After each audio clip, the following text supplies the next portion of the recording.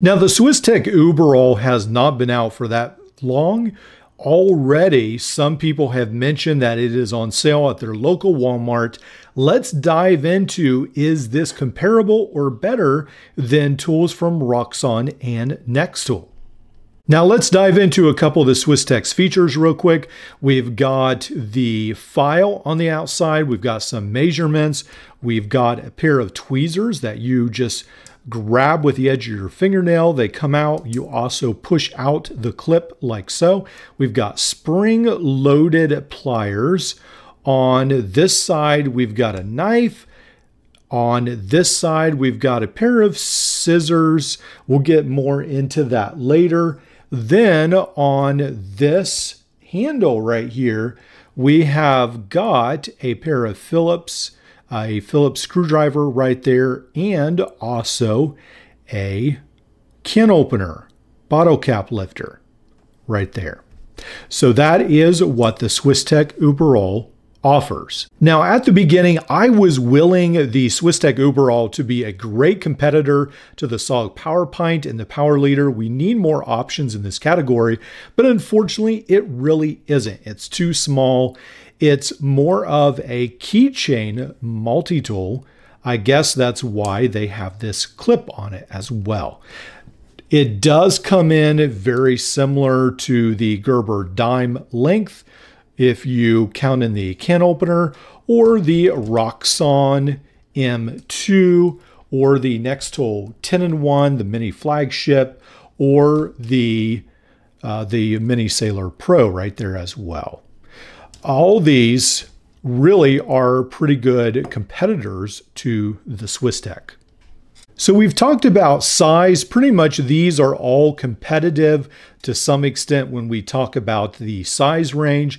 Now, when it comes to price, most of these are all in the $30 range. Now, that surprised me. I think prices have gone up, and I didn't really realize that. I know everything else has, but I haven't been paying attention to this keychain segment as much. Now, with a Gerber dime, you can still find this for maybe about $25 on Amazon. The Nextool Mini Sailor for about $23. Both the Roxxon M2 and the Nextool Mini Flagship are around that $30 range, as is the Swisstech. These are all pretty much in that same $20 to $30 category. So 2.5 ounces or 2.4 ounces with the Swisstech. Also, I guess is about the same as the Gerber dime actually.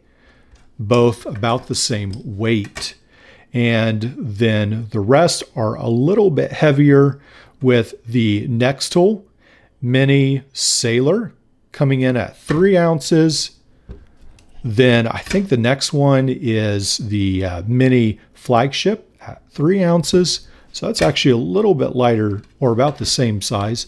Then the Roxxon M2 comes in the heaviest. Let's go ahead and change this to grams for those overseas. There we go.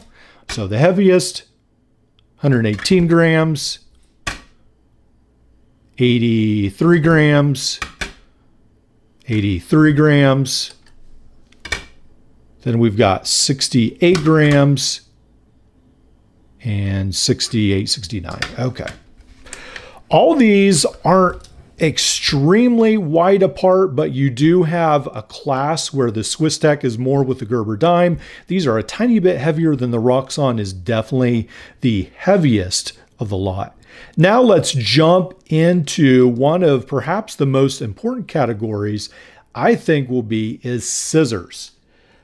There is a huge difference. I think this is the biggest difference in this keychain lineup is scissors. Now, I don't know about you, but a lot of times I don't need huge shears. So just cutting paper might be enough for me, but let's go ahead, especially for a keychain multi-tool, let's go ahead and, I don't know, cut this rubber. Yeah, sort of, not that great. Then let's go ahead and get into the strap. Yeah, that's not going to happen. I'm going to grab some paracord, also a zip tie. Let's see. I can cut the zip tie, but it doesn't feel very good. With this paracord, eventually I can slice through. All right, let's go ahead, graduate to the Gerber dime. This one right here, these scissors don't look that much different actually. We'll do the scissors to start out with on the paper. All right, that seems to work fairly well. Let's graduate to the bicycle inner tube. These are actually, yeah, these aren't doing very well at all on that. Let's check out the zip tie. See how, yeah, not doing the zip tie. Not doing the paracord either. The Gerber dime so far has the worst set of scissors of the lot. These, I think the Gerber dime is used. That might be part of the issue. Now, I'm trying to remember where the scissors are. Here we go.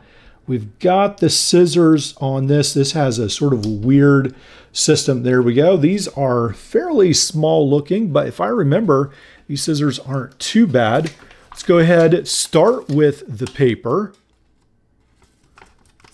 All right. Yeah, already feels a lot better actually, these pair of scissors. They are smaller, but they feel a lot slicier. Just chop through the inner tube. Wow, yeah, they do a good job with the zip tie. Let's see, very small, but yeah, they really bite into your finger though. That's the unfortunate thing with this tab right here, really bites into your finger. It's so small. Does a great job though. Yeah, even can cut right through there. Good job with that. Definitely a good set of scissors. Excellent for a keychain multi-tool. Now, this one right here, I would expect to be one of the better ones because it's got a gigantic set of scissors. Obviously, it's got to be able to cut paper, slices right through paper. Let's do the inner tube, slices right through that. Yeah. Cuts right into there, slices right through there. Very, very good. Then paracord, yeah, yeah, great job with the paracord, definitely. Now, the last one we have is the Roxxon. It's been a little while since I've used this one. I think this has the biggest set of scissors right there. Those are pretty gigantic looking. Then, yeah, just chaws right through there. These are, I don't know, I guess it doesn't feel quite as good, but it's a good set of scissors. It works. All right, cuts right through there. I think it just has a different feel to it. Maybe I should use it this way. No. Actually, so it cuts through. Yeah, so it cuts through. I wasn't holding it right, but when I held it right, it did cut through. I still have to say that I sort of prefer maybe the mini flagship to the Roxxon M2, but both of them are really good. All three of these are pretty good. These two are pretty bad if you want something other than just paper or thin plastic cutters. That's where we are on the scissors. So I will be doing some manipulating with this wire back and forth to sort of see how these pliers work.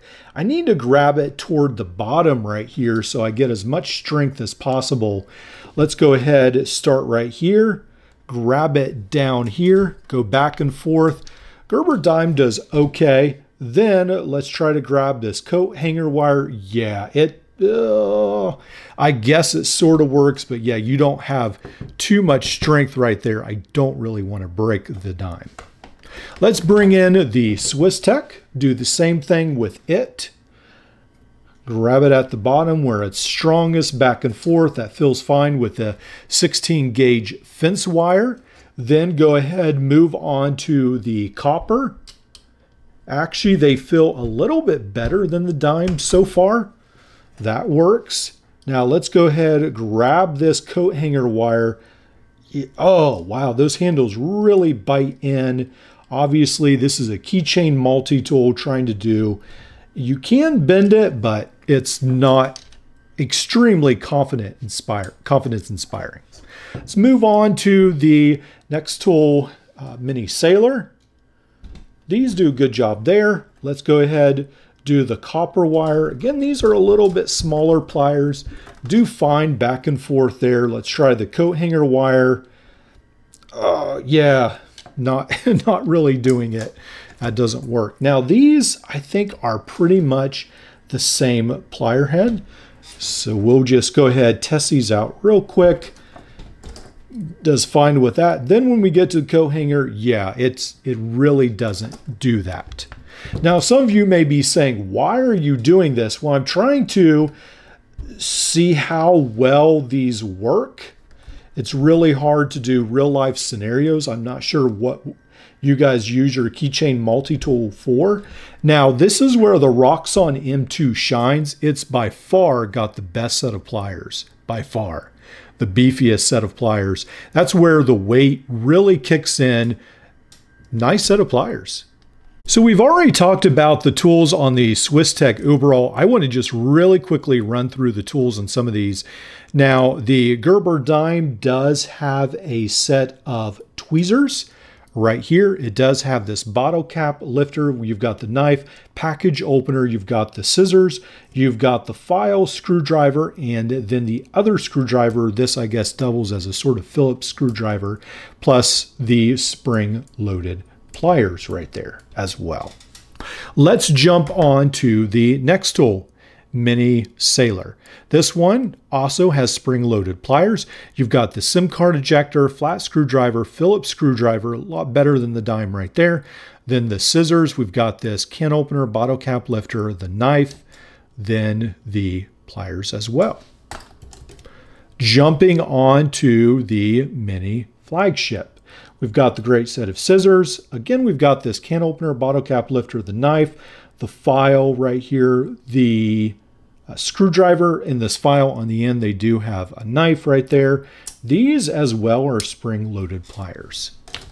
Jumping on to the Roxxon, this is by far the most tool-heavy right here. So not only is it the heaviest, but it is for good cause. You've got the SIM card ejector, got a very nice, definitely the best Phillips screwdriver. You've got this nail cuticle cleaner right here with the file, great set of scissors.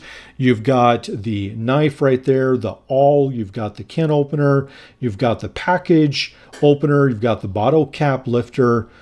Yeah, really great set of tools right there on the Roxxon. I have to say that when it comes to the most tools in a keychain tool or the size of a keychain tool, this one definitely wins the cake with best pliers and best tool set for the M2. This is the hard part of the video. How do we justify recommending or buying the Swisstech Uberall when essentially the other tools in the category are so much better? This is one of the most expensive tools. It has a far inferior pair of scissors. It has a worse set of pliers, definitely, than the Roxxon. One of the only saving graces of it is it does have an Oz 8 blade, which is probably the best in its class. Other than that, I think its design, some people may like it. Also, its lightweight portability. It is a little bit lighter than most of the other ones except the Gerber dime. Other than that, it really is a better option to buy the next tool, or especially the Roxxon M2. The Roxxon M2 is the most versatile in this class. I think it's the best option if you want a very small tool that does it all, or almost does it all. The Roxxon M2 is definitely the winner, I would say. Otherwise, the Uberall looks nice. Someone has mentioned that it was discounted to $15 already at their local Walmart. If it is at that price point, I think it makes it a lot more viable. But for $30, you might want to pass.